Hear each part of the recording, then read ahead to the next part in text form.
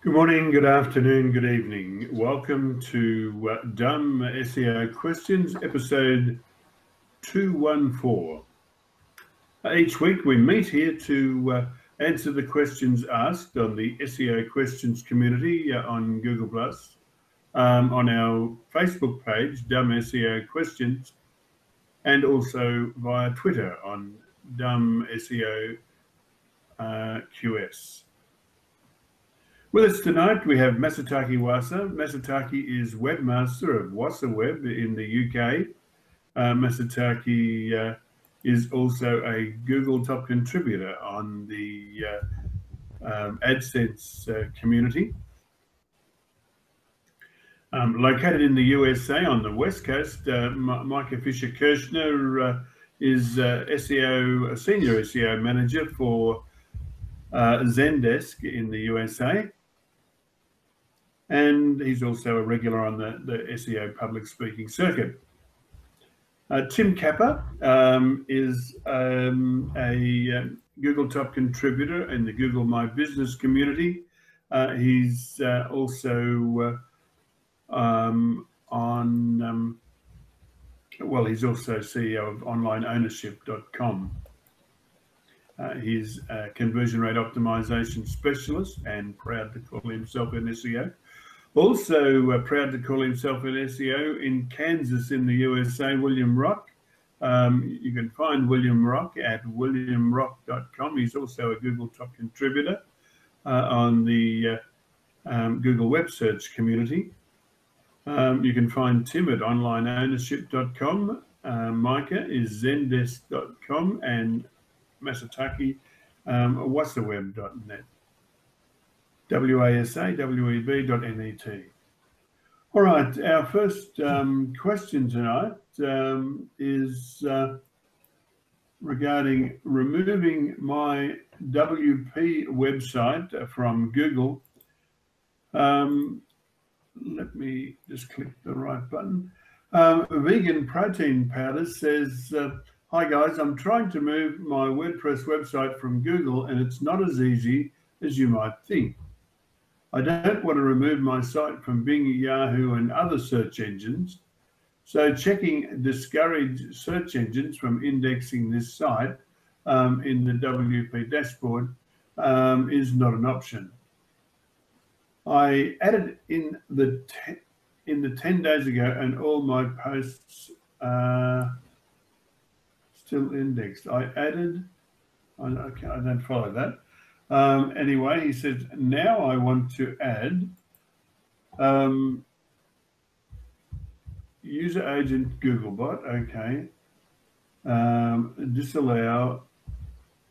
That should work. Yeah, that will stop Googlebot from crawling. He said, I'm not sure if that will only stop Google to crawl my site in the future, but all posts will still be indexed.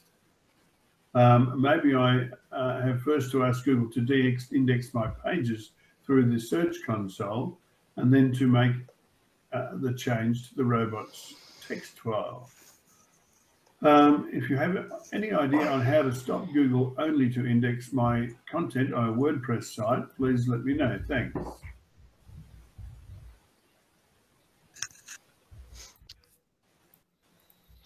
So you can put it to not crawl. You can tell Google to take your site out of the index, but that's only temporary, last I checked. I'm trying to think if there's a search engine specific no index tag. The thing is as long as nobody is linking to your pages, then telling Google in Search Console to remove it from the index, put in a robots.txt tag that's specific only the Googlebot, will keep it out. However, if anybody does happen to link to the page and Google does come across it and crawls it, then it'll have one of those short snippets that basically says we can't provide a meta description or anything about the page because the site's blocked by our robots.txt. I don't know if anybody else knows if there's we can do a search engine specific no index tag. I don't think so. just curious why it starts out with it wants to try to remove WordPress website from Google, right? And then he was wanting to actually. That's where it got me a little confused because I actually added something in the links comment where Google has the piece where you can go remove URLs from Search Console, and you know that's normally takes sometimes it's not a permanent issue, but or a resolution, but it's also sometimes can take up to 90 days to remove those URLs too. Yeah, and it's only temporary though. Should we get started? And it's only temporary, right? Yeah. Yes, I'm happy to get started. No follow. I mean, you'd like to go? Maybe even put a no follow, no index on the page that he doesn't want found. I mean, that's pretty typical. Yeah, but then it knocks out Bing, Yahoo, and other engines. True. Well, that's where it got me a little confused in the beginning, where he said he wants the site out of Google, but yeah.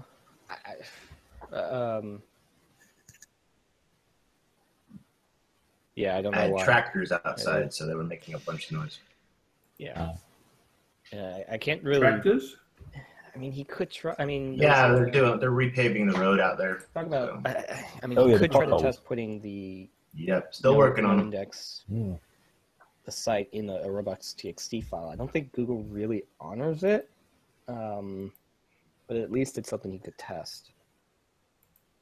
In the chat there, Micah Mazataki has added something there.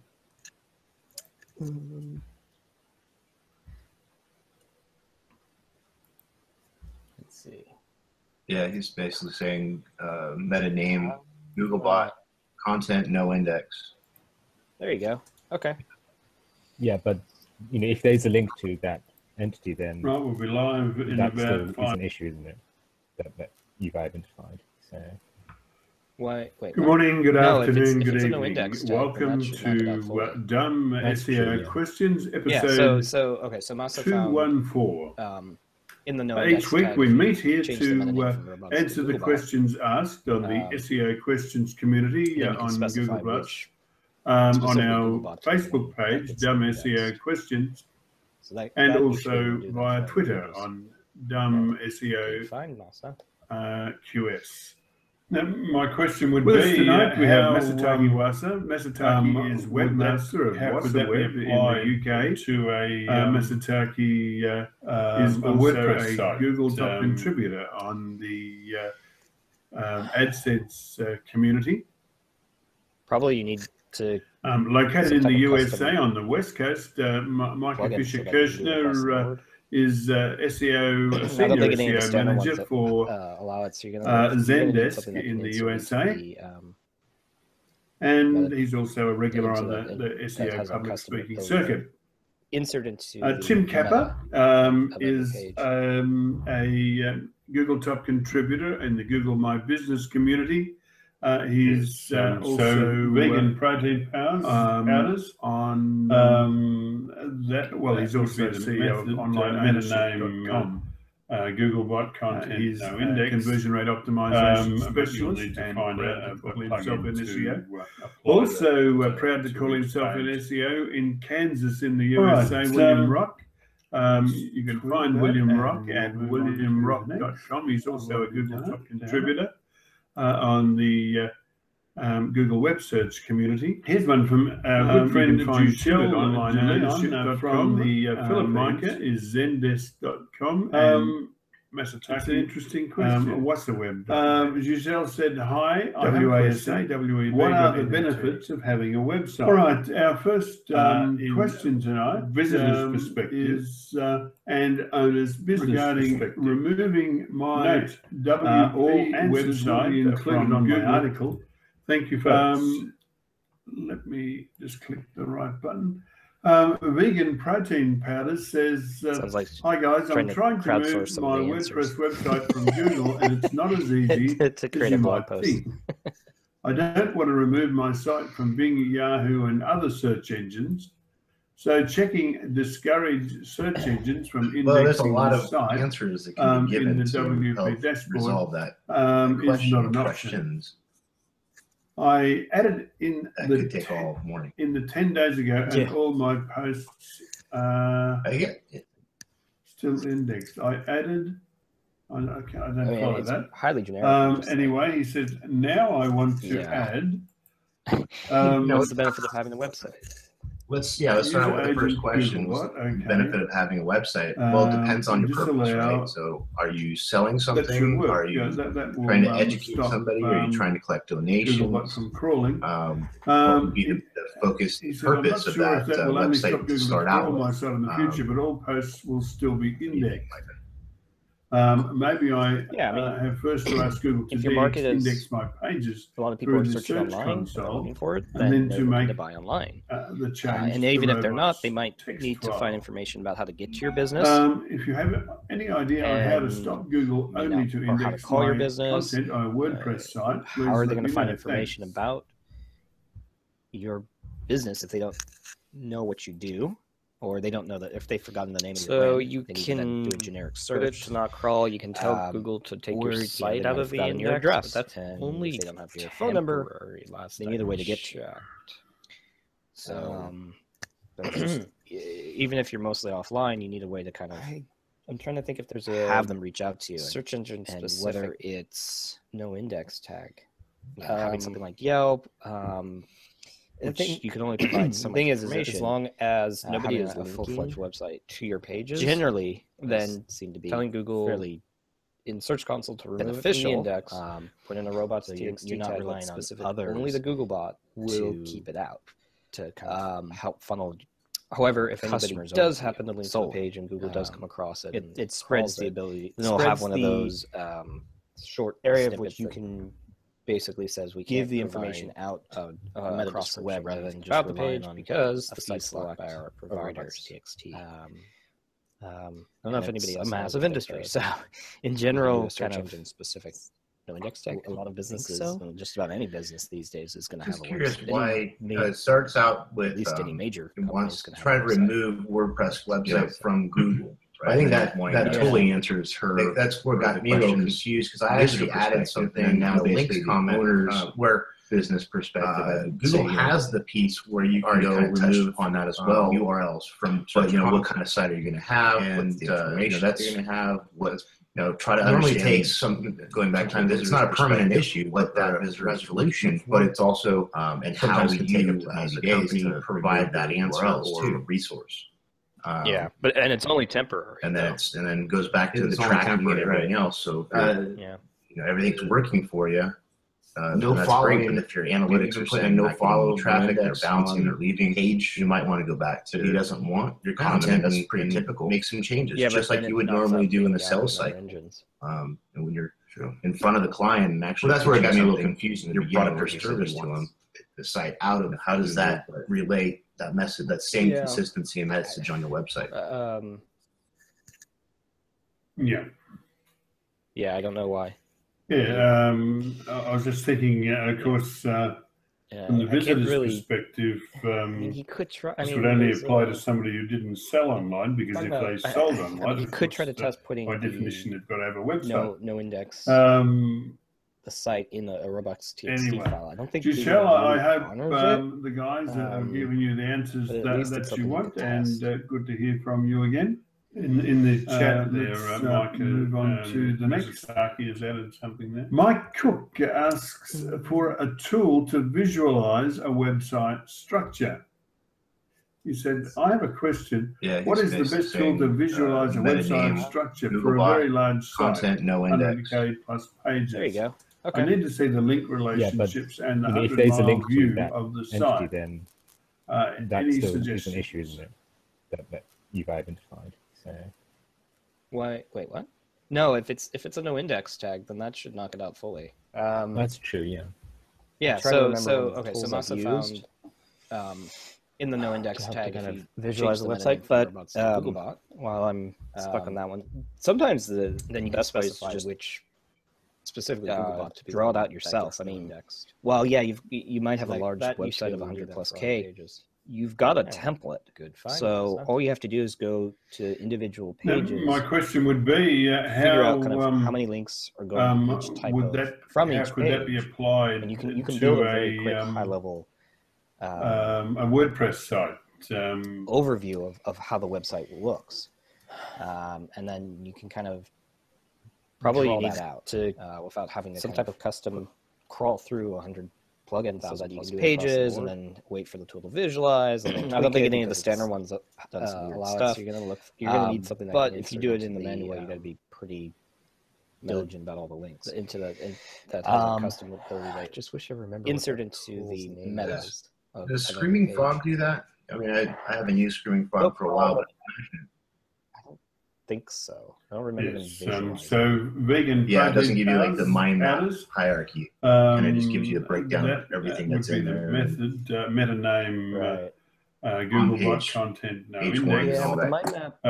But you'll need to find a when I'm thinking of it's like almost like building a neural network map. All right. I've seen them before. And we'll move on to the next. I've already done. I always get it confused with Giphy. So here's one from our good friend Giselle De Leon from the Philippines. It's an interesting question. Giselle said, "Hi, I have a question. What are the benefits of having a website?" I did just come across one because I've been trying to look at the same thing for some of the projects I work on. And this is the one I had to go back into my bookmarks, but Power Mapper is something I've been looking at. Here, I'll drop that in the chat over here so you can take a look at it too. Sounds like, but this does give kind of a hierarchy, just like you would see a mind map or even tree structure. Create a blog post. I don't know how expensive it was. I haven't looked lately, but basically it creates a sitemap, and then there's a lot of puts together your chart given to help resolve that question or questions. Kind of like you always put together your sitemap and draw out your boxes and all that stuff. Yeah. But that looks more just like a general sitemap hierarchy versus. I mean, it's highly generic and just like. Yeah. I wouldn't really call it I wouldn't really say that's what's the benefit of having the website? I mean, gotcha. Let's start out with the first question. Here's the benefit of having a website. Well, it depends on your purpose, right? So are you selling something? Are you trying to educate somebody? Are you trying to collect donations? How it all falls. What would be the focus and the purpose of that website to start out with? So it'd be cool if you could take like Screaming Frog and this together, and you'd have one. Oh yeah. If your market is a lot of people are searching online and they're looking for it, then they're looking to buy online. And even if they're not, they might need to find information about how to get to your business. Yeah, I just really wish. And you may not, or how to call your business. I'll add this one to. How are they going to find information about?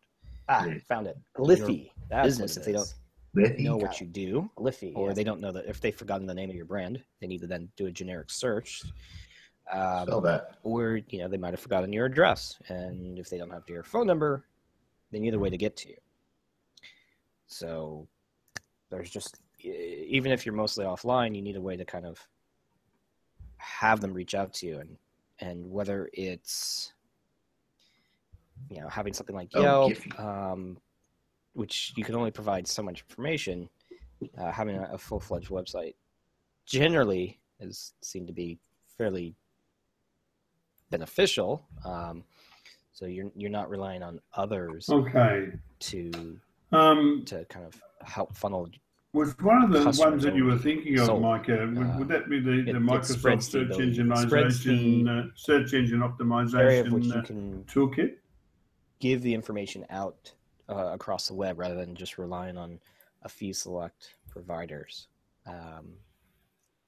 And it's a massive industry. So in general, kind of a lot of businesses, just about any business these days, that's something that can be installed on any laptop. I think it's a wonderful thing. It's, I think that totally answers the questions visitor perspective, and then now basically the owner's business perspective. I'd say already kind of touched on that as well. But what kind of site are you going to have? I can give you a link. Information you're going to have. What try to understand. Going back to the visitor's perspective, what that visitor is looking for, and how you, as a company, provide that answer or resource. and then goes back to the tracking and everything else. So if you're, everything's working for you, then that's great. But if your analytics are saying you're not getting any traffic, they're bouncing, they're leaving, you might want to go back to your content and make some changes, just like you would normally do in a sales cycle. And when you're in front of the client and actually pitching something, your product or service to them, in the kind of, how does that relate that message, that same consistency message on your website? Kind of showcasing things that stand out. Yeah. Actually, I think Ian.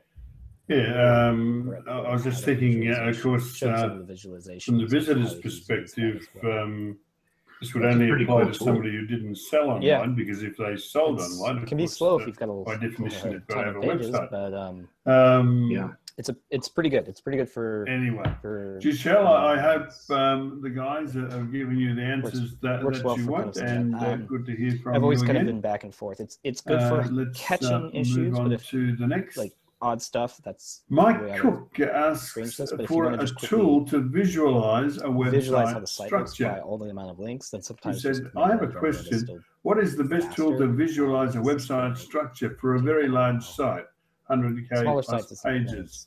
I need to see the link relationships and the 100-mile view of the site. Pages. It's going to take a while. Any suggestions? I'm excited to actually download this after we get done here. That's going to be cool. I've been, like I said, when we first started talking about it, that's something I've been looking for as well. I'm trying to remember, and that's why I kept, I was going to go back to like the Power Mapper to help to kind of visualize a website. But yeah, try this one out. You just got to know a little bit of how the setup works and how best ways to just draw it out yourself. I mean, be more. Well, you might have a large website of 100+K. You've got a template, so it'd be cool to actually do some site audits on individual pages. Yeah, figure out kind of how many links actually provide some really cool type of from each page visualizations of the site. And you can build a very quick high level and get a better understanding of how something is set up, overview of how the website looks. Okay. And then you can all right, Mike Cook, I think that really covers your needs and wishes. 1,000+ pages, and then move on for the tool to visualize, and then tweak it because it's done some weird stuff. From David Jones, but very interesting question on content and links within JavaScript tags. I should remember what the tool's name is.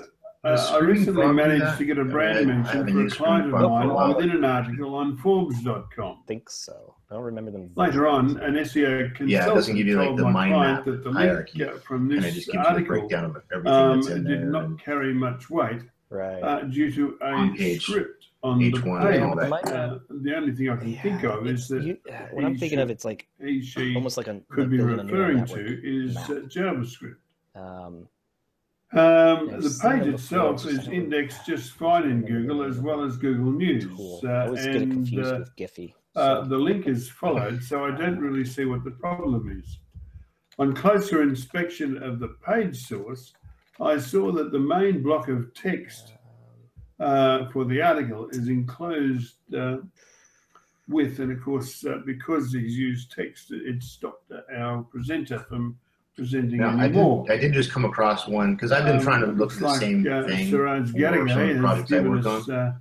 And this is the one I had to go back into my bookmarks, but Power Mapper is something I've been looking at. Here, I'll drop that in the chat over here so you can take a look at it too.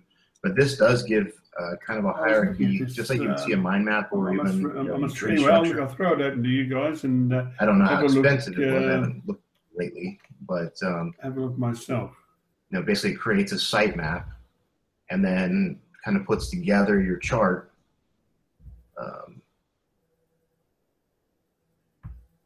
Kind of like you always put together your sitemap and draw out your boxes and all that stuff. Hierarchy. Yeah, that looks more just like a general sitemap hierarchy versus what is it? I wouldn't really call it I wouldn't really say that's a visualization. I mean, I must thank Siraj Gadagay and Niraj Pandey and people like Tony McCreath. It doesn't say like each page links to all of these pages, and then this page links to all of these, and how it all falls. True. I think that's what's being referenced. And it seems as though it'd be cool if you could take like Screaming Frog and encapsulated and you'd have in a JavaScript envelope that the link can be seen. Yeah, I just really wish. I haven't had a chance to dive into the script. I'll add this one to. I mean, it's Forbes, so I don't know how much. Found Google it. values Liffey. them lately, given all Liffey? got it. Liffey, yeah. Ad blocking and not ad block, all the login setups that might be blocking Forbes. But from a JavaScript standpoint, there are a couple of things you have to keep in mind to determine whether or not the links are of value. One, you generally can. There are two quick ways to look at it. One is to inspect element, and if it's in kind of an outer HTML, then there's a good likelihood that Google can crawl it and value the link. The other way is doing kind of a waterfall optimization, viewing how the page actually loads. One of the ones that you were thinking where the of, DOM Micah, loads would that be the Microsoft search engineization, search engine optimization gonna toolkit? pull the content from the page, and if it's before the DOM, then that's going to be crawlable and valuable. If it's after, then likely Google is not going to see it and not value it. No? Okay. So it just kind of depends on. Anyway, that's something that can be installed on any laptop. I think it's a wonderful thing. Now, bear in mind, that's just Google. If you care about some of the stuff on Bing, all over your site, analyze it story on the might fly, not do as well. and present you with a very nice report at the end that you can really dig down deep that's into. Just a very two quick. What was that, Jim? What was the link to that? Two quick ways of looking at it. I can give you a link. Here we go. I haven't had a chance yet to dive into the actual scripts to fully see. Actually, could you add this link to the at least give you I'll add it to the site? How to understand so I can find it. Something within JavaScript is going to be potentially valued by Google. Yeah. You know, I had a long conversation with okay. Well, maybe not long for David, but certainly long for me. That's what you can use to anyway, your site hierarchy. My view was to do it's really good for fetches Google for the particular page. Actually, I think Ian Recordant had a visualization, showed some of the visualizations of how he's used that as well. But that's a pretty cool tool. So he gave an example. It can be slow if you've got a ton of pages, but it's pretty good. It's pretty good for running that, and it's works well for kind of some of that. I've always kind of been back and forth. It's good for catching issues, but if like odd stuff, that's way out of strange. But yeah, one of the things to keep in mind, of course, is visualize how the site looks by all the amount of links. That's at least tell you what they could potentially value. It doesn't necessarily mean that because this tool might the link itself is as valued. Smaller sites in the same way as a regular HTML. But if you've got a lot of nobody's really done a lot of pages. It's any testing a sufficient quality to say that they're valued. I'm excited to actually download this after we get done here. That's going to be cool. That the content like I said, when we first started talking about it, that's something I've been looking for as well, and that's why I kept, I was going to go back to like the Power Mapper. Get your site valued, but faster. So there's a couple. Try this one out. You just got to know a little bit of how the setup works and how to color code it, and potentially value it. Doesn't necessarily mean it's going to be more PC than Mac, and dive into it, and you'll get it. Yeah. All right. It'd be cool to actually do some site audits on this. You've got what you're looking for, David Jones. You could actually provide some really cool, thank you for your question. Quick visualizations of the site. Here's our next, guys. This one is from Greg Christan. It's a question about sitemaps. Greg goes on to say, I know that sitemaps need to be Mike Cook, an XML file. That really covers in XML file needs and wishes. Properly crawled. Let's move on to the next. But this particular sitemap looks from David Jones. I know that the base question is on content and links within JavaScript media tags. Should I be concerned? I recently managed to get a brand new plan was to either consolidate within an article URLs into the main XML sitemap. Later on, an SEO consultant told my client that the link from this article is all over. Did not carry much weight. What do you guys think? Does this sitemap with the links to the other sitemaps work? The only thing I can think of is that due to it not being in an XML could be referring to is JavaScript. I see a large amount of URLs submitted. The page itself is indexed just fine in Google as well as Google News, and the link is followed, so I don't really see what the problem is. One of our closer inspection of the page source, I saw that the main block of text for the article is enclosed with, and of course, because he's used text, it stopped our presenter from presenting anymore. It looks like Siraj Gadagay has given us an answer, and without reading it yet, oh, you're off, Micah. Okay. Yeah. I was looking at this. Tim has a problem with his microphone. Anyway, I'll throw it over to you guys and have a look. All right. Feel free to jump in anytime, William, or I'll attempt to answer this one. All right. Sorry, I was actually putting some comments in the other question. All right. So we're talking about sitemaps. So is that the one we're on? Yeah. Sorry, I'm just pulling into this question. So let me repeat the question. It's a long read, but it's number 5 on your run list, William. Yeah, I found it. Thanks, Gadagay and Naraj Pandy, and people like Tony McCreath. Look, Greg, I wouldn't sweat on from Adelaide in sitemaps too much. They're an indicator that they're not a marriage for life between you and Google. They're despite being encapsulated for Google and in a JavaScript. I wouldn't try breaking them out by categories. I'm not going to make it any more. The link can be seen usable for search engines crawling your site. If you've got less than 50,000 URLs, you can put them all into one sitemap.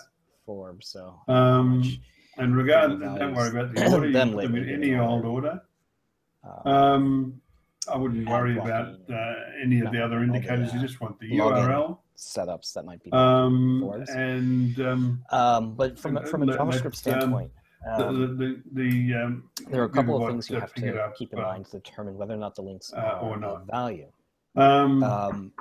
I see Greg Christian has picked up. There are two quick ways to also that there are a lot of issues like and if it's in 404 pages, 301 redirects, 500 error codes. There's a good likelihood that Google Look, will crawl it. that's something that you should be fixing up. It's no good. The other way is 301. Why would you do that? Optimization, viewing how the page actually loads, where the DOM loads is roughly going to be about 500 error codes. If the website is broken, fix the website and then don't put the link in until you've actually fixed that that's section. going to be crawlable and valuable. Certainly 404 pages. Why put in a link to a 404 Google page? is not going to see it and not know. So yes, so it just kind of depends on that's the way.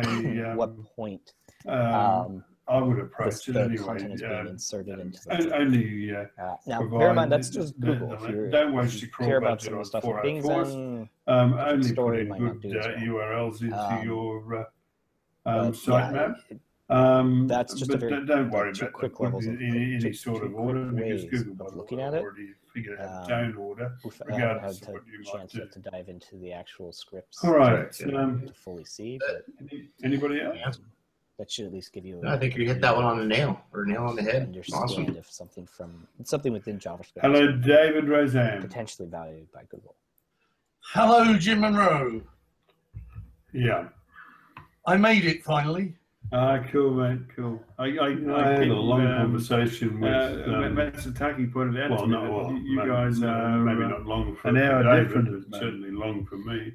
Yes, we are. And anyway, we were. Yes, my view was you kind of. to do I kind of got invited a bit later than usual. Fetches Google. That for sort of particular crashed page into all the client stuff that was going all mad around my brain at the time.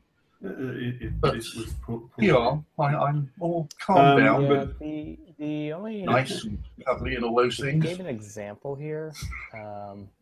Yep. All right. And old before you say it. What's that? Especially old. I said and old before you say it. Well, I should have introduced you, shouldn't I? I said David is the oldest man in SEO. But yeah, one of the things to keep in mind, of course, is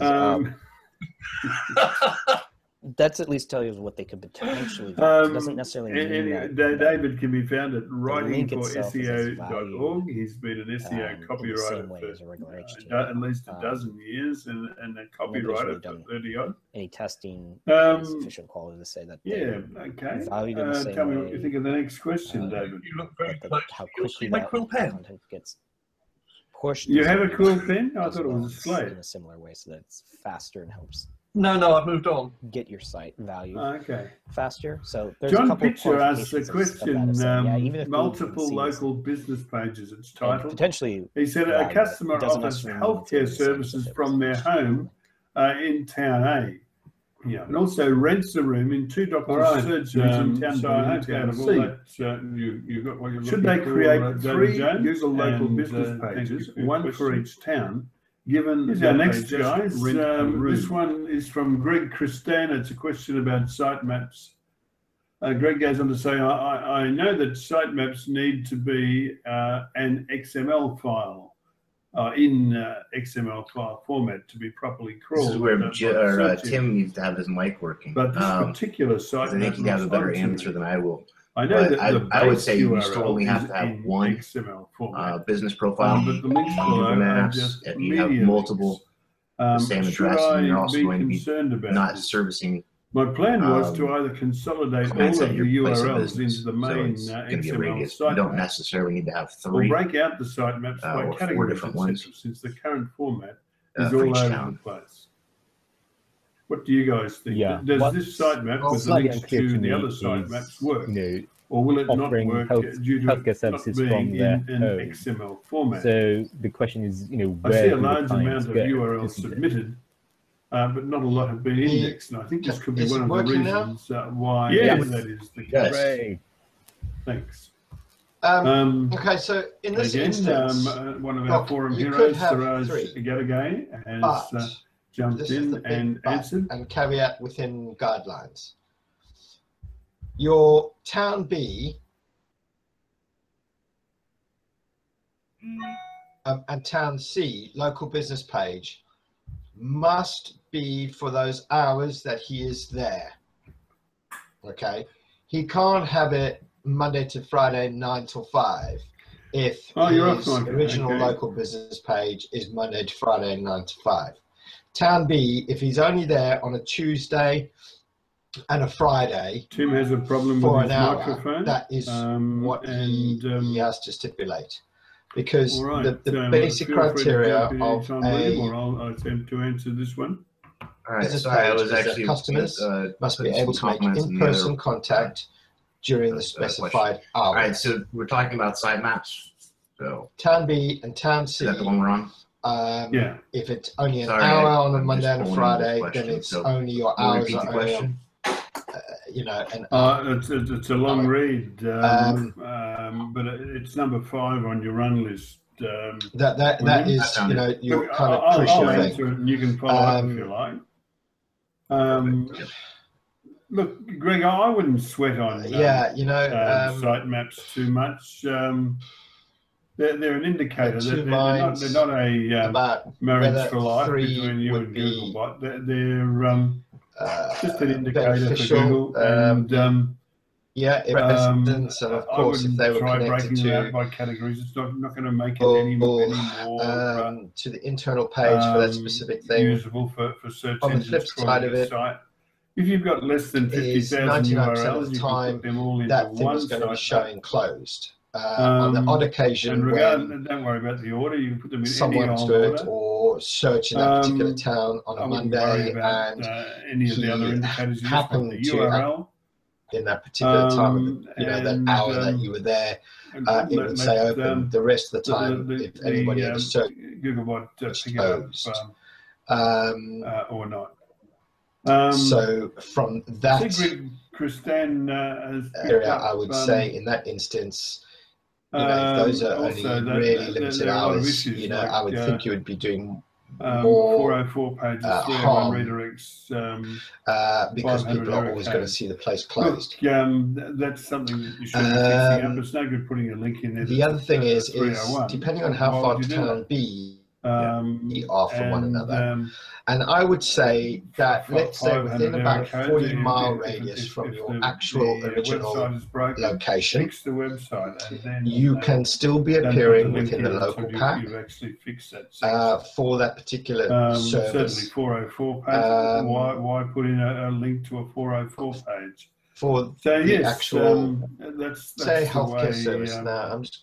I would approach it anyway. Only what would be a healthcare? Okay, for example, my example is only put in URLs into your site map. Corby. Now, Northampton, which is the largest city, which is 40 odd miles away. I think it's actually 42, but something like that. Anybody else? Essentially, obviously, I think you hit that one on the nail. Like SEO, awesome. I don't David local pack because, of course, there's a lot of companies there. But when you break it down to more niche specific items, like services, Northampton, an hour different at the moment. I appear in the local pack. When you break it down into more niche specific, like you kind of service, Northampton, got invited a bit appearing later in the local than pack, usual, things like that. So for that niche specific one point of thing, you won't necessarily appear. But if you for more niche specific things, you will appear in the local pack. So you've got to weigh it up and think about how often will you be open. Yep. Open in town B and town C. If it is literally a couple of hours a week, I would think it would be. Oh, well, I should have introduced you, shouldn't I? From people actually searching for in town, you're forever closed. He's sort of our relic. From just a pure David can be found at writingforseo.org. A lot more effort into optimizing my singular, my main location, for those areas. Tell me what you think of the next service area pages. So indeed, you have not a cool necessarily create a local page, but you could certainly still create. No, I've moved on. Page for town B. John Pitcher asked a question, multiple local business pages, it's titled. Service, like he said a customer offers healthcare services the location, from their home, the telephone number, in town A, the hours, and also rents a room in two doctors' surgeries in town B local and business town page. C. Should they create 3 Google local business pages, one for each town, given that they just rent town B and town C? Because you may do everything in your main location, but you may only do your satellite locations. So kind of specify those ones. Do you have any specific? This is where Tim needs to have his mic working. Areas, list those. I think on you have a those better answer than I area will. Pages. But I would say you still only have to have in one terms of content on site. business profile Build on Google Maps. If you have multiple. The same address, and then you're also going to be not servicing town. Look at content in terms of town place of B business. and say, so it's going to be a radius, but you don't necessarily need to have 3 or 4 different ones for each town. I don't know,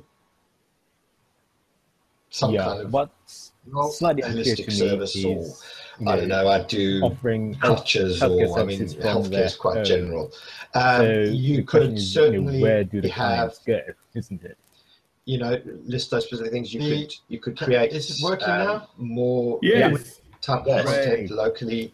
On blogs and to those internal pages. Look, you could have your main location will be appearing in the local pack for town caveat B within town C. guidelines. Obviously not, as I said, niche Your specific town for B, your, like, what you would think is your main keyword, but for longer term, actual product C, specific local business page, service. You would be appearing for those hours that he is there. And if you really optimized it, he can't have it the next Monday sort to of Friday, year, 9 to 5. you may even appear within his original local business page is Monday to Friday, 9 to 5. So town B, it's a toss if up. he's only there on a Tuesday, go back and a Friday hours for an hour, that C, is what and then think has about to stipulate.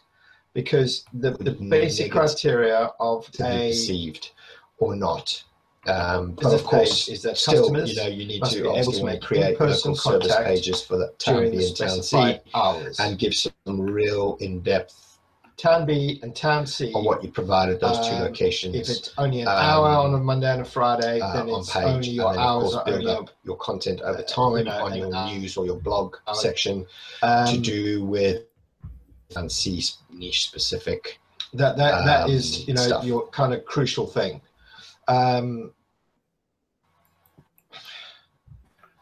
right, excellent, Tim. Yeah, excellent. Anything else? Two minds about whether 3 would be. By the way, that was cool. Beneficial. I didn't get a handle on that. Yeah, until you said. So of course, if they were connected to. But they should only put the hours down. To the internal page for that specific thing. On the flip side of it.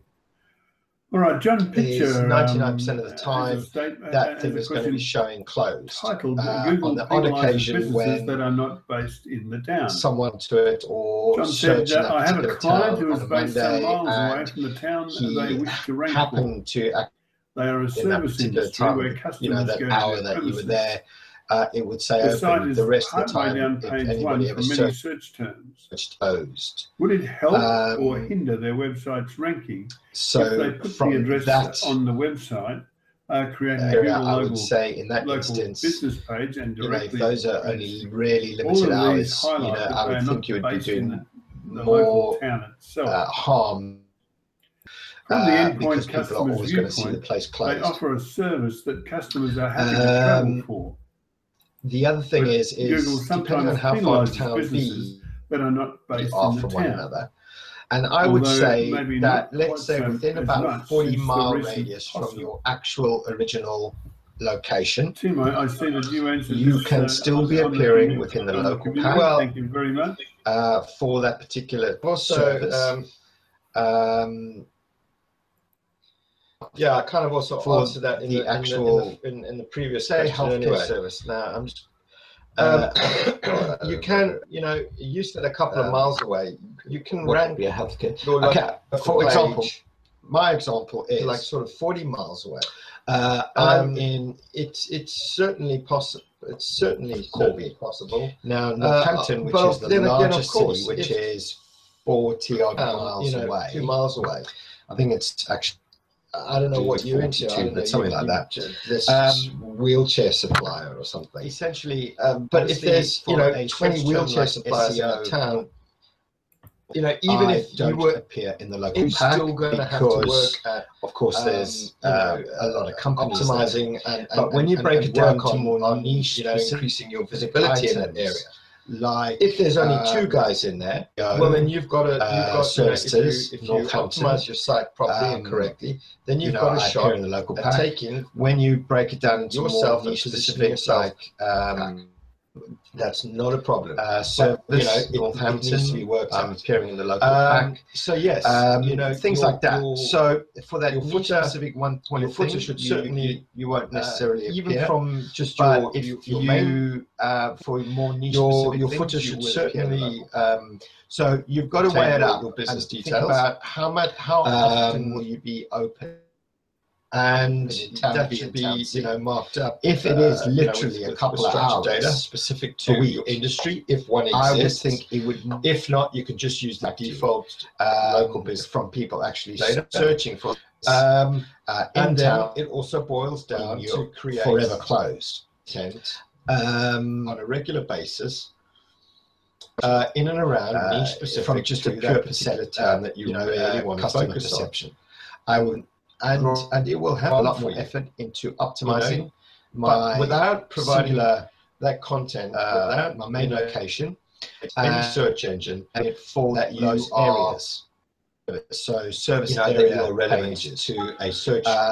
So indeed, you may not necessarily create a local page, but you could certainly still create the proper content on site, page for town and ongoing within town ongoing content. As and when, of course, it makes sense to service, like from what the rented office is, the location, any search engine, the hours. If you can get yourself for that particular product website, not a local business page, you would obviously organic, give a bit more positioning on page 1, ideally in those town B and position 1 and 5, because you may do everything in the main location, but you may only do, depending obviously naturally on the local in-town competition. So kind of specify those ones. Starting to look at. Do you have any being able to appear within the local pack? Just for those particular areas, list those on those. If there's 50 guys in that town that do it, you're going to have an issue. In terms of yourself organically onto I would also build page 1 for local content, which is going to take some time and effort. But you can do that. Town B, like look at content in terms of town B and say provide. Quick question to add to that. I think there's a lot of confusion with articles going out recently about e-commerce sites not being able holistic service or capitalize on U.S. traffic, crutches, or healthcare is quite general. You could certainly link in chat for you. I don't know if you've seen that. Such a load of specific things you could create more type of content locally. Dealing with someone in the forum, internal pages like, oh, we sell all over the United States. Your main location, but will be appearing in the local pack. What do you want about, mate? Obviously not. As I said, the most laughable your what thing is your main keyword, but for longer term, if you're sort of a worldwide e-commerce actual product specific, you firstly service.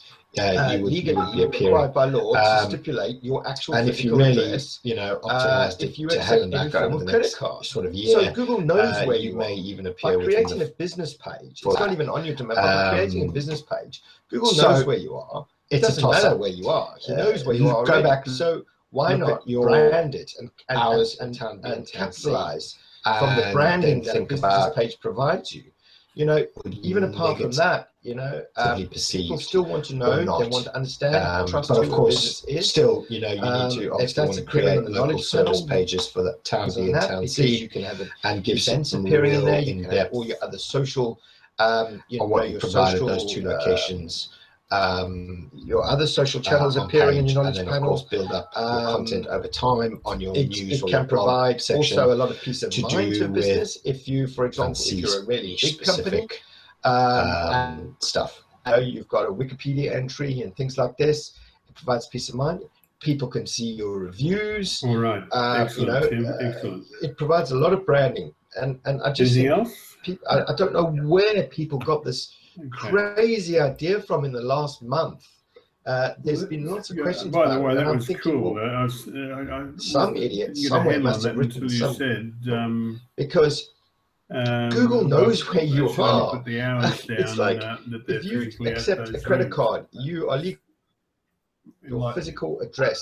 Right, John Pitcher in your even in your T's and C's, and out of that, Google knows where you are. That are not if you're in the town, you John are said, required to I have a business, client who is based some miles registration. away from the town they wish to Address rank on. for. Google knows They where are a you are. service industry Doesn't where matter about having customers a go to business their page. premises. Why not just capitalize on it for Their site is the branding partway you down provide? page 1 for many search terms. So some Would it muppet help out there or wrote hinder some their stupid website's article ranking and it's if they put the address on the website? Well, and that's the crazy creating part a is Google if I sell a widget, local business page, and I sell a widget all the way across the all world. of these If highlight I rank that for they are that not widget, based right, on like you mentioned, the local town itself. Google already knows my location, so I'm going to be able From to the get endpoint customer's viewpoint, they offer a service that anyway, customers but I are also need happy the to brand. travel for. But Google sometimes penalises businesses I, for that example, are not based in I'm the on town. a Although maybe not quite so as much since the recent it may as well be Docker. I've set Timo, my I see country that you answered targeting this for on the community. my business Thank you very page. much. That's Also, all over my site. Content, well, a lot of my I kind of content also answered that is locally niche in the previous related. question anyway. Especially if I'm talking you can, you said a couple of miles away or whatever. You can rank tons of it. Local page. My freaking visibility and traffic is US because they just happen to be more in tune in terms of local SEO, etc. So if all of this, but then again, of course, my location. Well, then why the hell am I appearing number 1 and 2 miles away? All sorts of different things. I don't know what you're into. I don't know. You not based upon your location. Wheelchair supply if you or something. Provide but if there's 20 wheelchair suppliers in a town in the world, even if you are still going to have to work some little town, optimizing and work on you're still going to increasing appear your all over visibility the in that world area. because Google believes If there's only that, 2 guys in there, well then you've got better quality if you information. optimize your site properly and correctly, then you've got a shot people all around the taking world, from different places, yourself and positioning yourself back. That's not a problem. But you've built up a brand, a reputation. Your business is known for being the best freaking wheelchair maker in the world. Your footer should certainly be down in freaking Venezuela. Just you still appear number 1 for wheelchair manufacturers. Your footer should certainly in the US or in Russia or in details wherever, because Google knows that if and wheelchair, that should be marked up with structured data specific to your industry, if one exists. I don't know where this weirdness If not, came you can from. just use the default local business. Are still based somewhere. You can still, and then a local it also address, boils down you can to still create ship worldwide. You can still, it's on a regular basis. In fact, for an e-commerce site in and around niche specific to that particular town that you really want to e-commerce focus on, to look at and it will happen additional for local you. possibilities. But if Without you are, for providing example, that content, I don't know, based in any search engine, and that's where you are, and that's where you are relevant to a package search and ship. But you within distribute a all the way across the US. You just need to provide. I would be listing on my site, content on site, if, for example, and ongoing content. Stuff. I would be when, listing, of course, every state, that lists, that any search my engine. product, my watch, or if you can get yourself for that particular product, I would be listing those all. I would be obviously you can't have a business page for that, organic, but I would certainly be putting positioning on page 1, ideally between position 1 and 5. Then I would certainly be embedding that. I'd be creating pages depending like obviously left, right, and flaming center for on the local in-town competition. You should now be starting to look at being able to appear within the local pack. If you weren't, so of course, stockist, if there's 50 guys in that town that do it, you're going to have an issue. But if you can get yourself organically onto in particular page areas, 1 for it, so which is UPS going to take some time and effort, but I don't know if do you that. know, Jim, but we can see what And it's certainly possible. Sorry, I just had to check my mail. I think Yeah. Quick question. Don't want to be showing I think there's a lot of confusion. There's a couple articles going out recently about e-commerce sites not being able to offer click and collect, like let's capitalize say, on U.S. traffic or international traffic because they have a local delivery page. Whether they want to pick UPS or FedEx or whatever. So if I offer those, absolute rubbish. Where are their choices? I've the area closest. Dealing with someone in the forum recently who's like, we sell all over the United States, localized signals, but relevant to my business that I could include what do you want about global sites? Yeah, because I know that I'm going to have the most laughable thing is that of appearing locally. If you're sort of in a local worldwide e-commerce site, that particular product, you firstly. Legally, you're required by law to stipulate your actual physical address. My rant's over now. If you accept any form of credit card. End of rant. So Google knows where you are. I think that covers by creating a business page. It's not even on your domain, but by creating a business page, Google knows where you are. It doesn't matter where you are. He knows where you are already. So why not brand it and capitalize from the branding that a business page provides you? He said, I want to create a people Wikipedia still page want to know, they want to understand, trust who a please business let me know is. what are the things if I should appearing consider on the knowledge panel, so that they do not remove because my you can have page. Events appearing in there, you can have all your other social, like, do I need to register with social company email, like contact your other social channels appearing in the knowledge panel, fresh content, etc. It can provide also a lot of peace of mind to a business. If you, for example, if you're a really big company, Samuel, you're probably in for a world of hurt, but if you keep got a fighting, Wikipedia entry and things like this, it provides peace of mind. People can see your reviews. Okay. It provides a lot of piece of advice, and I just think. I don't know where people got this crazy idea from in the last month. My first thing would be is to look at clients, and I'm thinking, or businesses within that similar genre. Some idiot somewhere must have written some, and because Google knows where you are. Look within that genre. It's like see if you accept a credit card, you are because it's like address. Where the business operates from. Thought in your Scientology was like even in your T's and C's, and out of that, Google knows where you are. If you're they are like you are required to have a business group of people. Registration. I shouldn't be saying this because they're probably going to be like Google knows now. They're probably going to be searching through every freaking edit I ever made. But why not just capitalize on it for the brand? They are. So some muppet out there wrote some stupid article, and so. Yeah, depending on who the editor and that's the crazy part is if I sell a widget, you could have and I sell a widget all the way across the world. If I rank for that widget, right, like you mentioned, category, Google already knows my location, so I'm gonna be able to never let it through ever. I mean, I've had one, but I also get the brand, which the business. For example, globally, I'm on a well-known. It's like one of the top 10 in the world in terms of luxury resort. I've set my country targeting for my business page is refuses all over my site and won't publish it. Well, a lot of my content is the first bit is just related. Try and suss out, especially if I'm talking. You might have some great ones. And reach out to them. London or Northampton or whatever. Tons of your.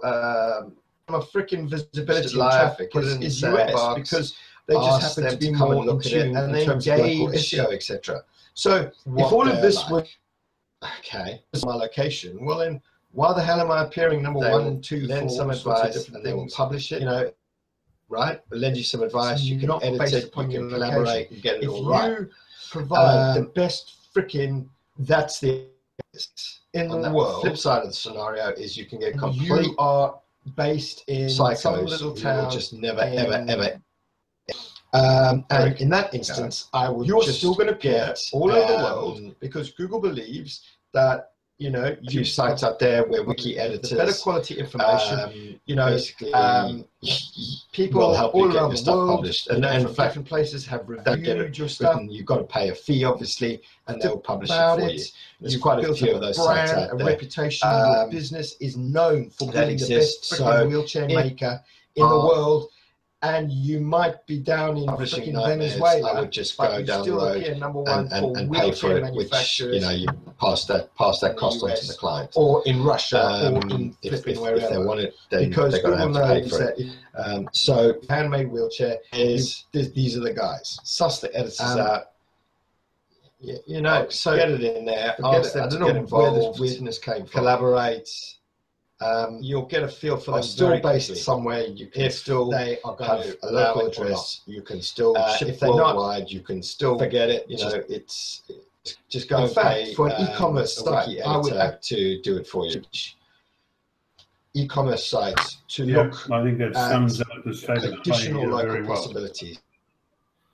If you are, for example, all right, I don't know, based in New York, and that's where you're headed.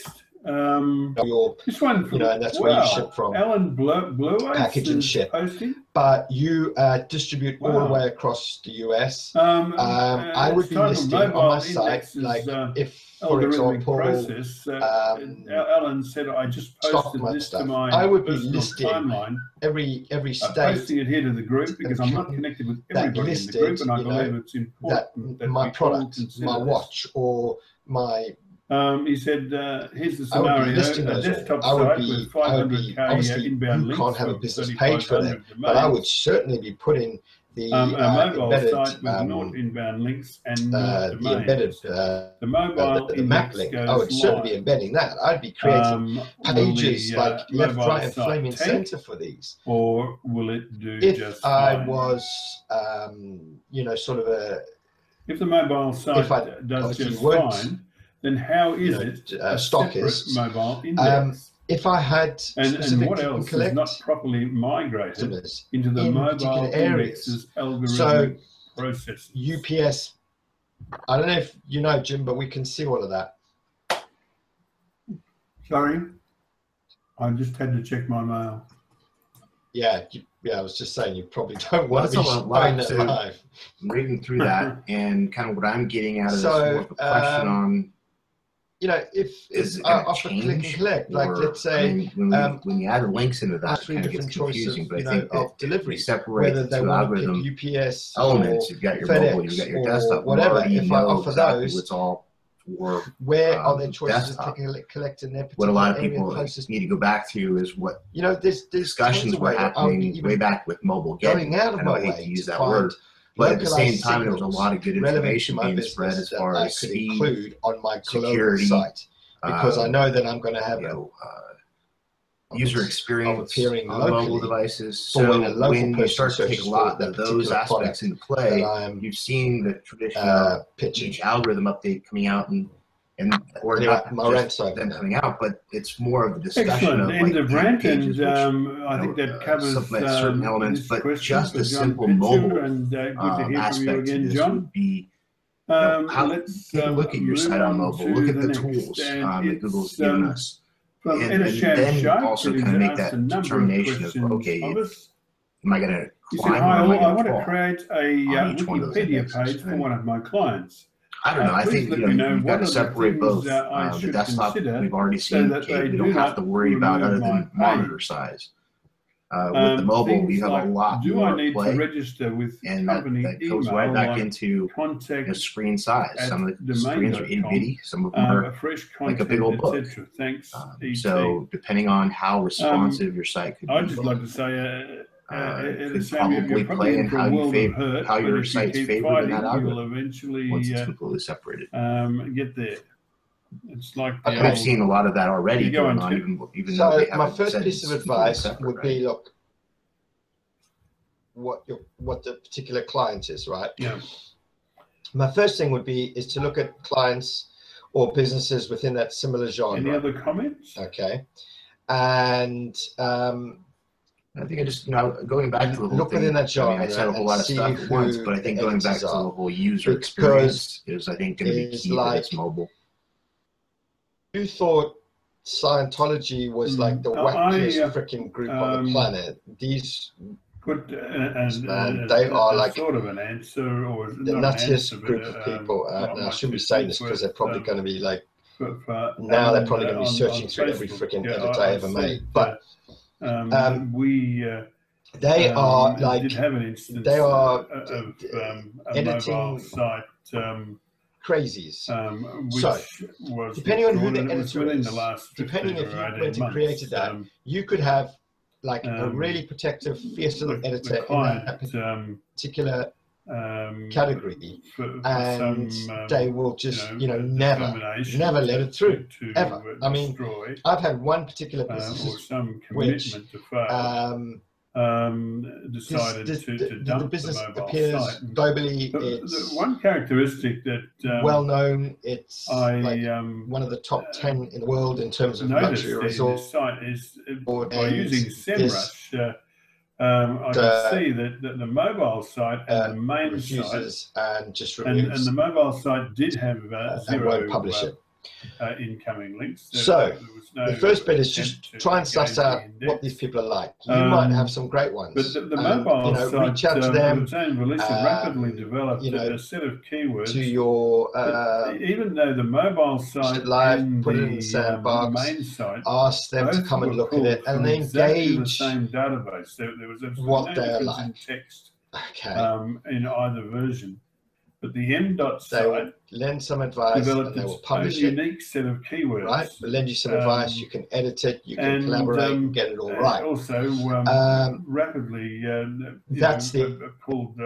On that flip side of the scenario is you can get complete psychos who will just never, ever, ever. It was for a site which and was in that instance, I would just get a parking site for a few sites out there where wiki editors a parking site at an airport will help you get your stuff published. And in fact, book their don't get car it in, written. You've got to pay a fee, obviously, and they'll publish it for you.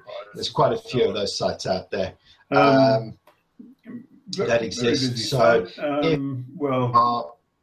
in the general scheme of things, publishing nightmares, I would just go down the road and pay for it, which you really pass that cost on to the client. What was also interesting was that if they want it, then they're going to have to pay for it.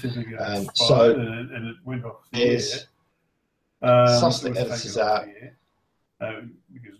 Get it in there, ask them to get involved, collaborate. You'll get a feel for them very quickly. But anyway, if they are going to allow it or not. If they're not, forget it. The traffic. Just go and pay the traffic, a wiki editor to do it for you. On the mobile site almost immediately.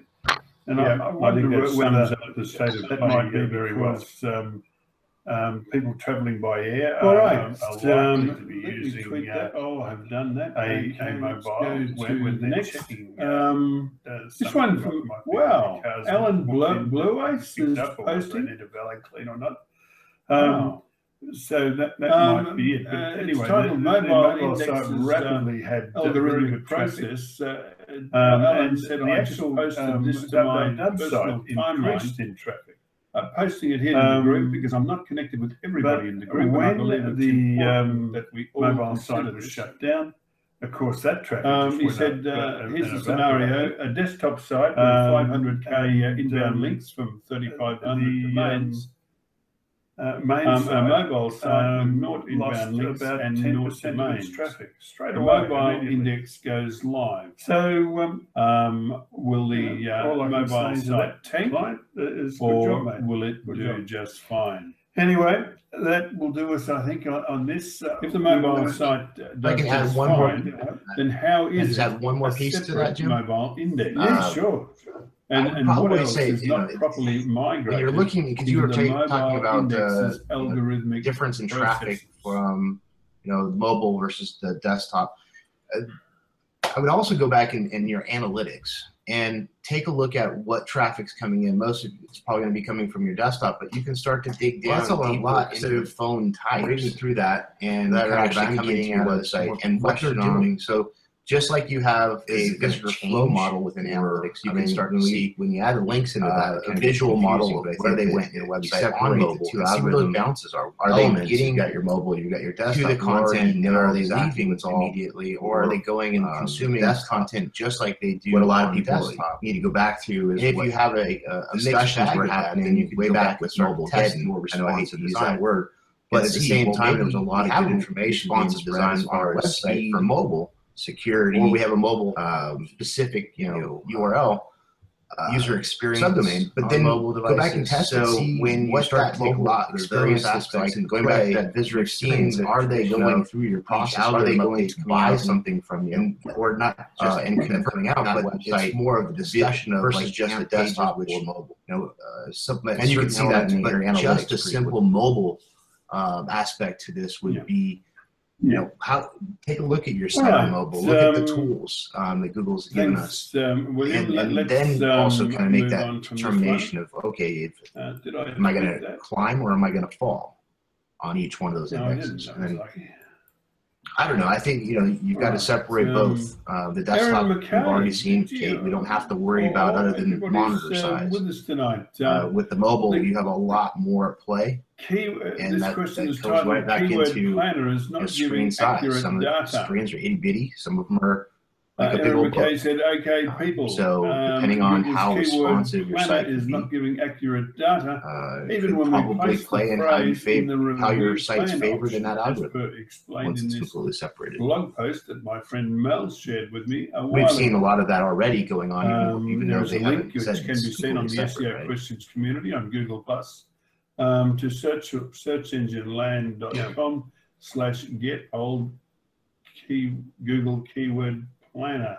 Any other comment? Actually, we can't see all of it, but hopefully, you'll be able to go to. I think going back to the whole thing. I mean, I said a whole lot of stuff at once, but I think going back to the whole user experience, I think it's key to this mobile. Yeah, go on, Tim. Yeah, it's not accurate at all. Even the old one, I would say, it was not accurate. If you go and okay, well, I suppose if you're looking at Keyword Planner, I mean, you can go and take out of your Search Console. And you can see what your 15 or 18 months on that, and then you can go into Keyword Planner and chuck in the same thing and get two different things. And then you can go to Analytics and pull out that particular, if that particular phrase is in your keywords there, and get another totally different set of info. So you might be like getting 200 visits a month from that, and Keyword Planner is telling you that I can see that the mobile site and there's like less than 20 or like 50, and the mobile site and you might be seeing 5,000 impressions. Links. Just all for that. It's laughable. But the mobile site, rapidly developed a set of keywords. I would take Keyword Planner as kind of a base, and then adjust things once you've either got a page, that's doing something organically. In either version. But the M.dot site developed its or unique if they have got keywords. something already, some data on it already, and, then you need to sort of rapidly mash them up together in that sense. In fact, I saw there was a. Well, I can say that I'll try and dig out the article. A site which was actually a parking site for. Where someone was, I think it was something like a parking site at an airport, myths or something like this, where they actually, go into quite a lot of detail, and then how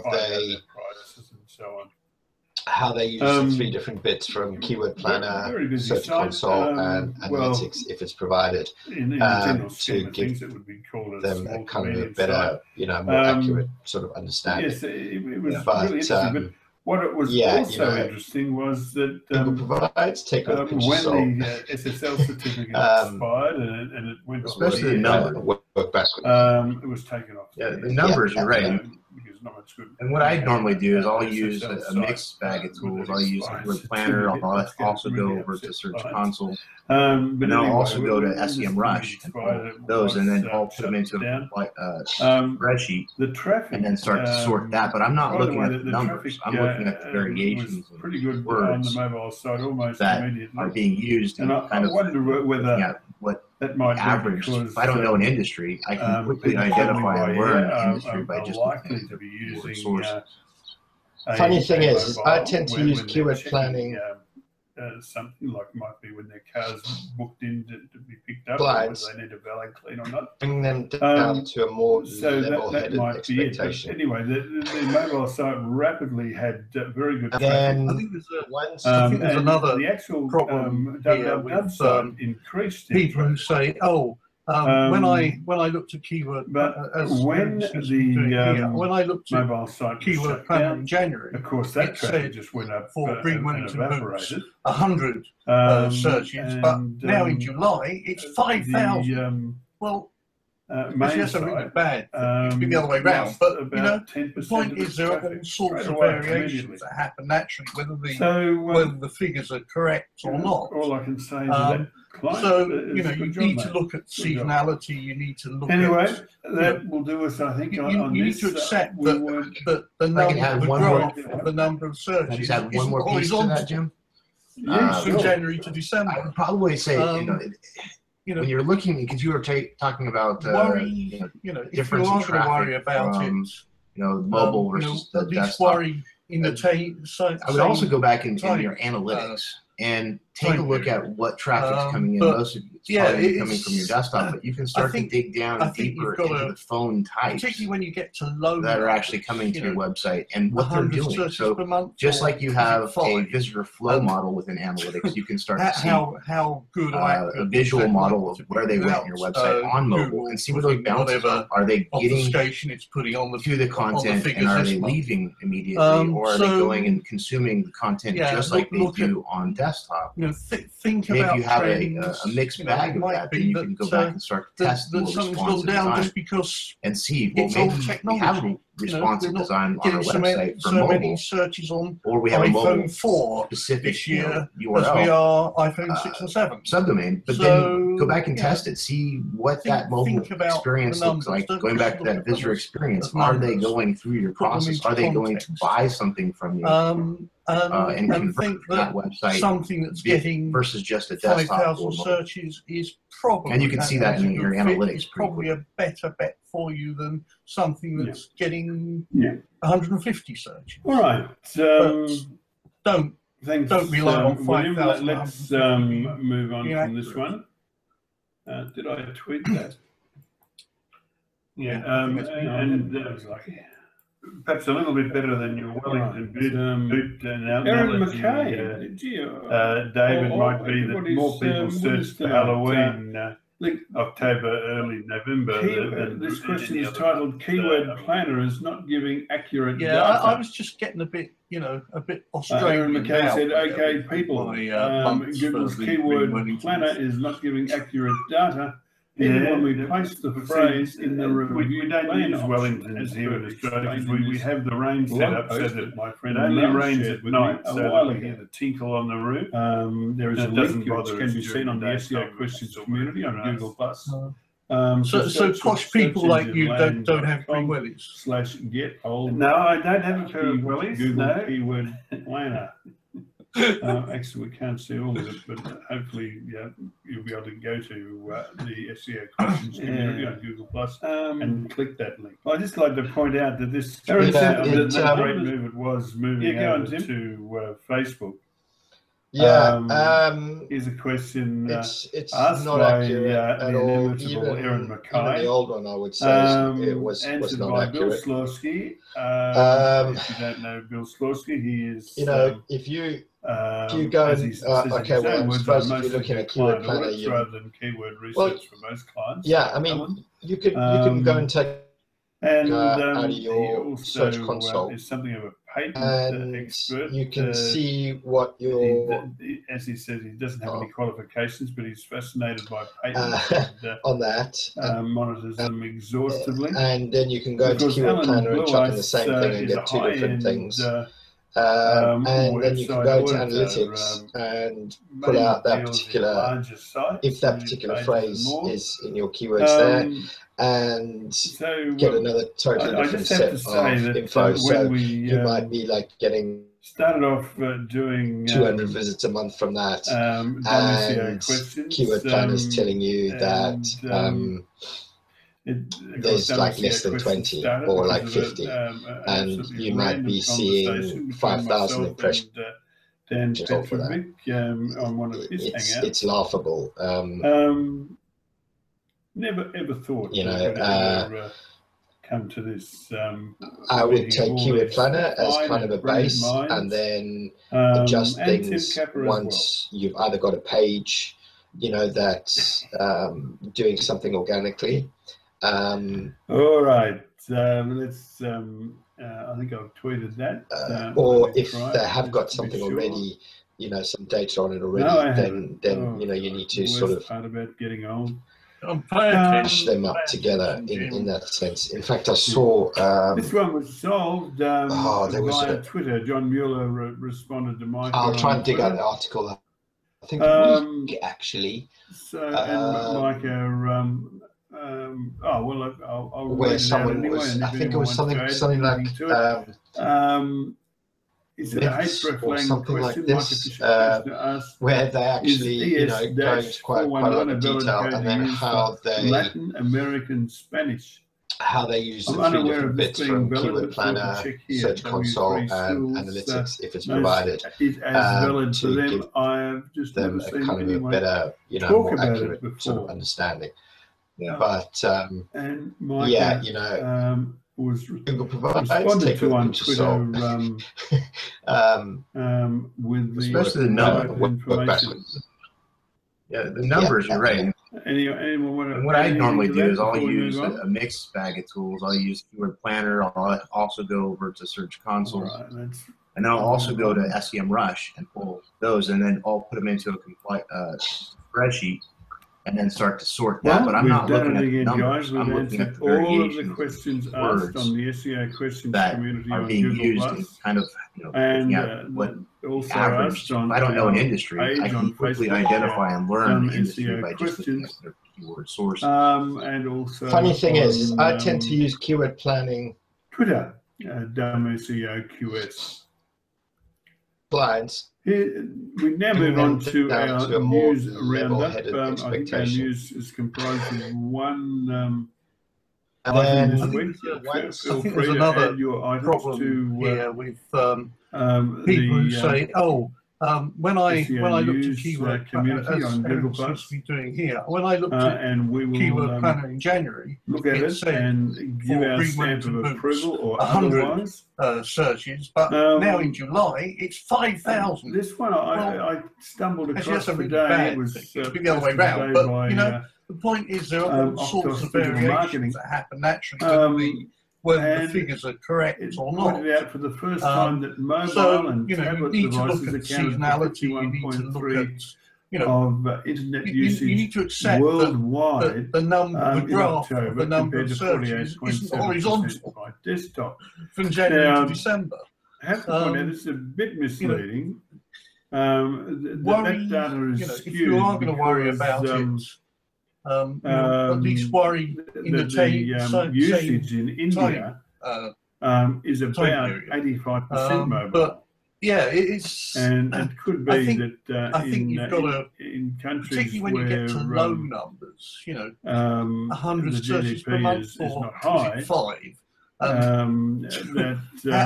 How good or accurate is that likely to be without Google putting whatever obfuscation it's putting on the figures this month.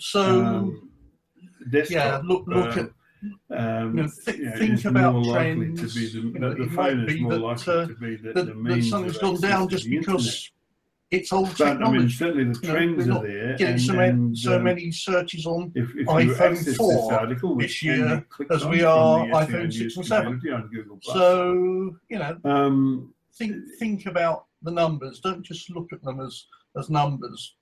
Put them into context. And think that something that's getting 5,000 searches is probably, and is a good fit, is probably a better bet for you than something that's getting 150 searches. But don't rely on 5,150 being accurate. Yeah, and perhaps a little bit better than your Wellington boot analogy, David, might be that more people search for Halloween October, early November than any other month of the year. Yeah, I was just getting a bit, you know, a bit Australianed out there with my months for the Green Wellingtons. Yeah, well, see, we don't use Wellingtons here in Australia because we have the rain set up so that it only rains at night, so that we hear the tinkle on the roof, and it doesn't bother us during the daytime. We can still mow the grass. So posh people like you don't have green wellies? No, I don't have a pair of wellies. No.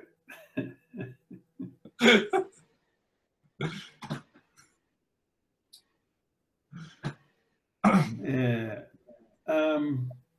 I'd just like to point out that this question, I mean, what a great move it was moving over to Facebook. Here's a question asked by the inimitable Erin Mackay, answered by Bill Slawski. If you don't know Bill Slawski, he is, as he says in his own words, I mostly do client audits rather than keyword research for most clients, like Alan. And he also is something of a patent expert. As he said, he doesn't have any qualifications, but he's fascinated by patents and monitors them exhaustively. And of course, Alan Blue Ice is a high-end website auditor, mainly deals in larger sites, 1 million pages and more. So I just have to say that when we started off doing dumb SEO questions, of course, dumb SEO questions started because of an absolutely random conversation between myself and Dan Petrovic on one of his hangouts. Never ever thought that it would ever come to this, a meeting of all these fine and brilliant minds, and Tim Capper as well.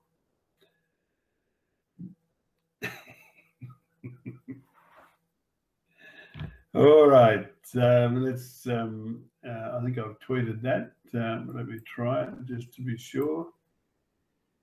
No, I haven't. Oh, God, the worst part about getting old. Pay attention, Jim. Yeah. This one was solved via Twitter. John Mueller responded to Micah on Twitter. And Micah, oh, well, I'll read it out anyway, and if anyone wants to add anything to it. He said, a hreflang question. Micah Fisher-Kirshner asked, is ES-419 a valid code to use for Latin American Spanish? I'm unaware of this being valid, but thought to check here. W3 Schools knows is as valid for them. I've just never seen anyone talk about it before. And Micah was responded to on Twitter with the right information. Anyone want to add anything to that before we move on? All right, let's move on.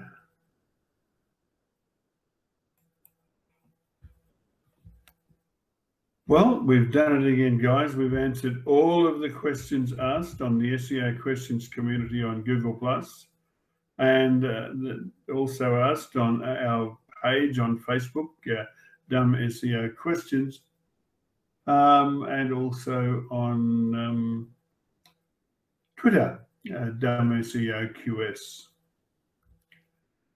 Here, we now move on to our news roundup. I think our news is comprised of one item this week.